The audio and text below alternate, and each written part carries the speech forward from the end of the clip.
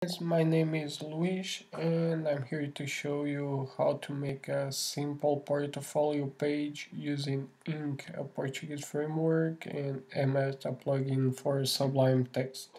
I have created a folder. Inside we have an image and we have a blank file, learning HTML. It's a blank file. I will just show you what we'll be using. We'll be using Ink, and it's a Portuguese framework, very interesting. You can see it later. I will just go here, and I know I'm gonna use this, so I will just copy right now the link to the CSS file to use the framework. I'll be using Emmet, of course. Emmet, you can see it later in the docs. This is a very powerful tool for improving your workflow with HTML and CSS. And of course we have our blank file. So let's head out to Sublime text, and we'll start by creating the skeleton for our document. Exclamation mark tab, here we go. The title will set it to portfolio page. That looks fine. Just one more thing, we need the link, that's why I copied it. Okay, now we have the link.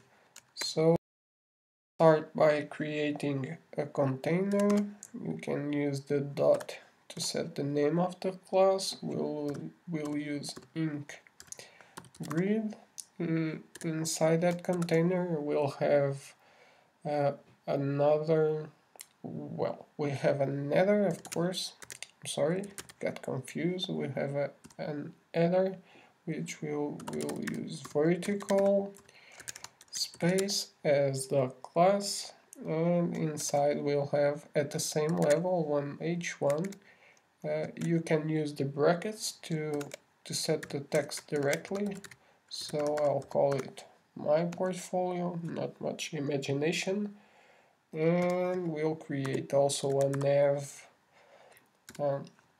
and the nav will have the class ink navigation. Inside the nav we can already create an ordered list, which will set the class later. Okay, we can expand it right now. That looks fine. I just need to put here the class. I didn't put it right away because it contains spaces, and Emmet, as far as I know, doesn't accept spaces in the name of the class, so I will set it up manually. It's important to notice that you can use Emmet all across the way. Here we will create an LE. Well, we have to use the parentheses because we'll need 3 of those LE with an A inside, and this times 3. Okay, that's fine. We'll just make the cardinal inside the href. That's fine.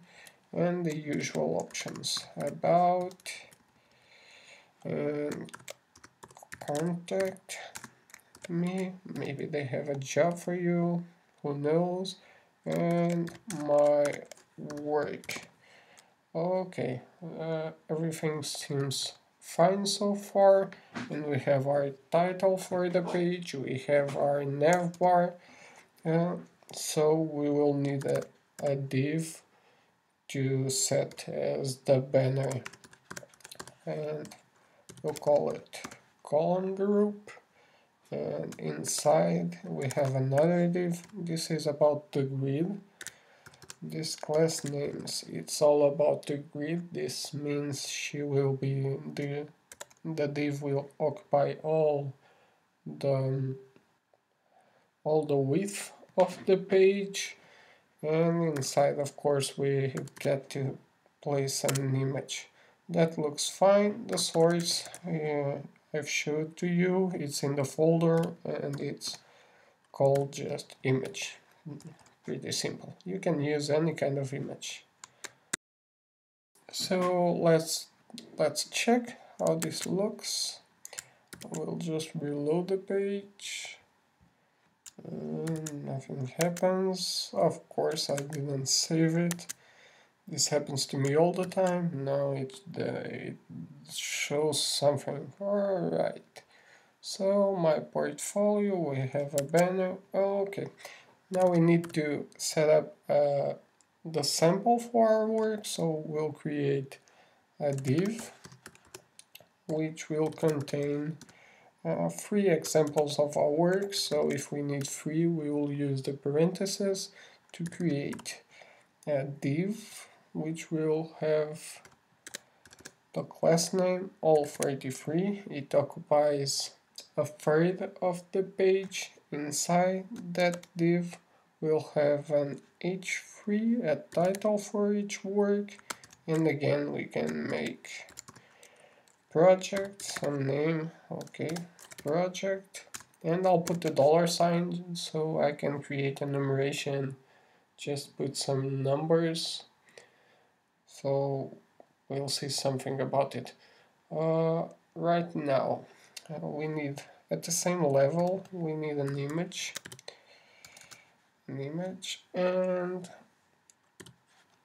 a p, and this paragraph will have a class name. I was almost forgetting the class name. Quarter top space, and inside, watch this now, we'll put some random text.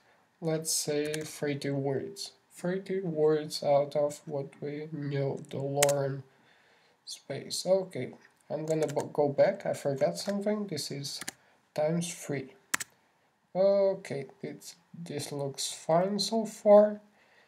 And let's go to the end of the div, and we just need a footer, of course, and I misspell it, a footer with a class that we called